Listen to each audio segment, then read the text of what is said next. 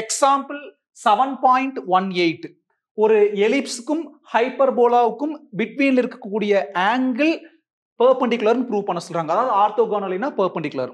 ரெண்டு கர்வ் பிட்வீன்ல இருக்கிற ஆங்கிள்னா அந்த ரெண்டு கர்வ் உடைய டேஞ்சன்ட்ஸ், அதாவது அந்த ரெண்டு கர்வ் உடைய பாயிண்ட் ஆஃப் இன்டர்செக்ஷன்ல வரையக்கூடிய டேஞ்சன்ட்ஸ் பிட்வீன்ல இருக்கக்கூடிய ஆங்கிள் 90 டிகிரி ஆர்த்தோகோனல் ப்ரூஃப் பண்ணணும். ஃபர்ஸ்ட் பாயிண்ட் ஆஃப் இன்டர்செக்ஷன் கண்டுபிடிக்கலாம். It's two லெங்தியஸ்ட் process. அதனால நம்ம x1 y1 னு அஸ்யூம் பண்ணிக்கலாம். let the point of intersection be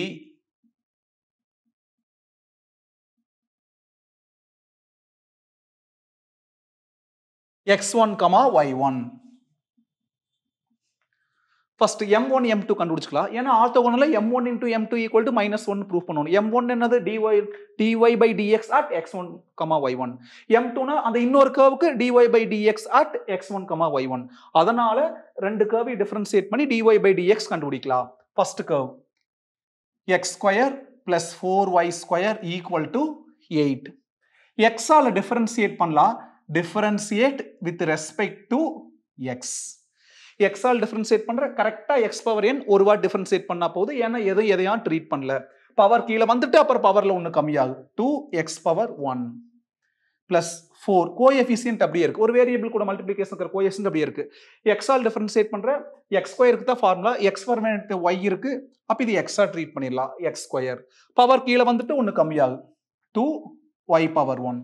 எதை x ஆ ட்ரீட் பண்ணியிருந்தோம் y. அப்ப அதை x ஆல் டிஃபரன்ஷியேட் பண்ணணும். y x ஆல டிஃபரன்ஷியேட் பண்ணா dy by dx equal to தனியா இருக்கிற கான்ஸ்டன்டோட டிஃபரன்சியேஷன் 0 plus 2x அங்க போனா minus 2x. இங்க என்ன இருக்கு 4 into 2y into dy by dx equal to minus 2x. 2 to cancel. அப்போ dy by dx equal to minus x by 4y. m1 அப்படிங்கிறது dy by dx at x1, y1.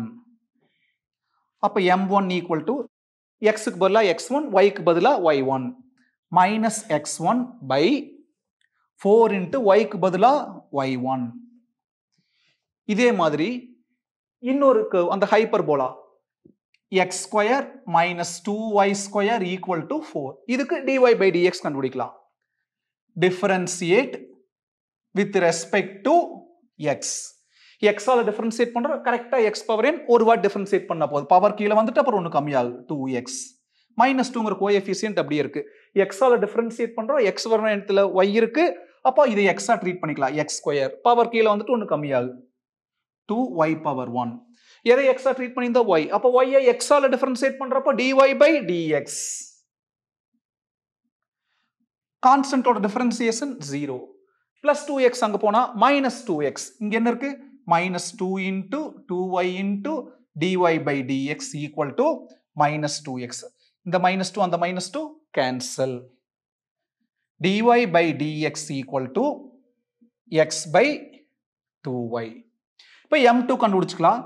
m2ங்கிறது dy by dx at என்ன point of intersection x1 y1 equal to x க்கு பதிலா x1 by y க்கு பதிலா y1 to y1. இதுதான் m2. இப்போ point of intersection x1 y1. Point of இன்டர்செக்ஷன்ங்கிறது அந்த ரெண்டு curve மேல இருக்கக்கூடிய பாயிண்ட். அப்போ அந்த கர்வ்ஸ் மேல இருக்கறங்காட்டி இந்த பாயிண்ட கொண்டு போய் தாராளமா அந்த கொடுத்திருக்கிற ஈக்குவேஷன்ல ரீப்ளேஸ் பண்ணலாம். at x1, y1. இந்த ஈக்குவேஷன் ஆயிரு x க்கு பதிலா x1, y க்கு பதிலா y1. பிளஸ் 8 இங்க வந்தா -8 equal to 0. அடுத்து அந்த ஈக்குவேஷன்ல x க்கு பதிலா x1 -2, y க்கு பதிலா y1 பிளஸ் 4 இங்க வந்தா -4 equal to 0. இப்போ இத elimination method, cross multiplication method, substitution method இல்ல மேட்ரிக்ஸ்ல படிச்ச ஏதாவது ஒரு மெத்தட்ல கூட நம்ம சிம்பிளிஃபை பண்ணலாம். இப்போ என்ன பண்ணிக்கலாம்னா நம்ம கிராஸ் மல்டிப்ளிகேஷன் மெத்தட் ஃபாலோ பண்ணிக்கலாம். அதனால தான் ஈக்குவல் டு 0வா மாத்திக்கிறோம்.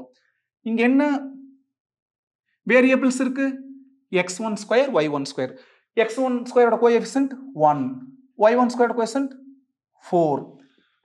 கான்ஸ்டன்ட் -8. இப்போ நம்ம என்ன பண்ணுவோம், மிடில்ல இருந்து மூவ் பண்ணி சுத்தி வருவோம். கிராஸ் மல்டிப்ளிகேஷன் மெத்தட் ஞாபகம் இருக்குதா?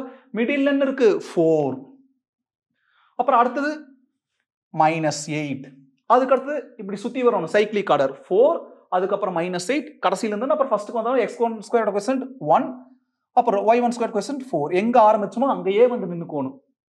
அடுத்து இங்க மிடில்ல -2, அங்க -4, -2 -4 1 -2. xy இருந்தா மேல xy 1 ன்னு எழுதுவோம், ab இருந்தா ab 1 ன்னு எழுதுவோம். இங்க x1 ஸ்கொயர் y1 ஸ்கொயர், அப்ப இங்க நடுவுல என்ன எழுதுவோம், x1 ஸ்கொயர், இங்க y1 ஸ்கொயர், இங்க 1 ன்னு எழுதுவோம். x1 ஸ்கொயர் பை, இப்போ இது ஒரு 2/2 டிட்டர்மினன்ட்டா கன்சிடர் பண்ணிக்கலாம். 4 into -4 -16, எக்ஸ்ட்ராவா ஒரு மைனஸ், -8 into -2 +16, அதாவது வெறும் 16 ஈக்குவல் டு y1 ஸ்கொயர். அப்ப இந்த ரெண்டையும் பார்க்கணும், அதுக்கு இந்த ரெண்டையும் பார்த்தோம், இதுக்கு இந்த ரெண்டையும் பார்க்கலாம். -8 into 1 -8, எது by y1 square by -8 into 1 -8, எக்ஸ்ட்ராவா ஒரு மைனஸ், 2/2 டிட்டர்மினன்ட் அதே ப்ரொசீஜர். 1 into -4 -4, இந்த மைனஸ் கூட சேர்றப்போ +4 ஈக்குவல் டு 1/, அதை கன்சிடர் பண்ணணுங்கிற அவசியம் இல்லை. கன்சிடர் பண்ணால் எழுதினாலும் தப்பு இல்லை. x1 square by -32 equal to y1 square by -8 + 4 னா -4, minus minus cancel, fourth table cancel பண்ணா 1 டைம் 8 டைம், y1 ஸ்கொயர் கீழே வந்து 8 மேலே போயிரு. x1 square by y1 square equal to 8 மேலே போயிரு. ஈக்குவேஷன் நம்பர் ஆல்ரெடி ஏதாவது ஒரு ஈக்குவேஷன் நேம் பண்ணிக்கிறோமா? இல்ல. அப்ப இது ஈக்குவேஷன் நம்பர் 1 ன்னு அஸ்யூம் பண்ணிக்கலாம். ஆர்த்தோகோனல்னா பெர்பெண்டிகுலர். பெர்பெண்டிகுலர்னா என்ன condition? m1 into m2 equal to -1. இது prove that sum, prove that, so that, verify that. நான் LHS தனியா RHS தனியா, அப்ப m1 into m2 equal to -1 ல LHS மட்டும் தனியா m1 into m2 எடுத்துக்கலாம். m1 into m2 equal to m1ங்கிறது -x1 by 4y1 into m2ங்கிறது x1 by 2y1 equal to -x1 square by 4 into 2 8, y1 into y1 y1 square 8 y1 square equal to, இந்த coefficient எதுவுமே இல்லைன்னா 1 அர்த்தம். அப்ப இந்த -1/8 அப்படியே எழுதிக்கலாம். -1/8 into மிச்சம் இருக்கு x1 square by y1 square. Equation 1 பாருங்க, அதான் கண்டுபிடிச்சிருக்கிறோம். x1 square by y1 square is nothing but 8. என்ன reason? From equation 1 8 8 cancel, we are getting -1. m1 into m2 equal to -1. அப்படின்னா அந்த ரெண்டு ஸ்லோப்ஸ் உடைய ப்ராடக்ட் -1 வந்தா அது ஒண்ணுக்கு ஒண்ணு பெர்பெண்டிகுலர். அதே கர்வ்ஸ் இருந்தா அந்த பெர்பெண்டிகுலருக்கு பதிலா என்ன வார்த்தை யூஸ் பண்ணுவோம்? ஆர்த்தோகோனல் யூஸ் பண்ணுவோம். Hence given curves cut orthogonally.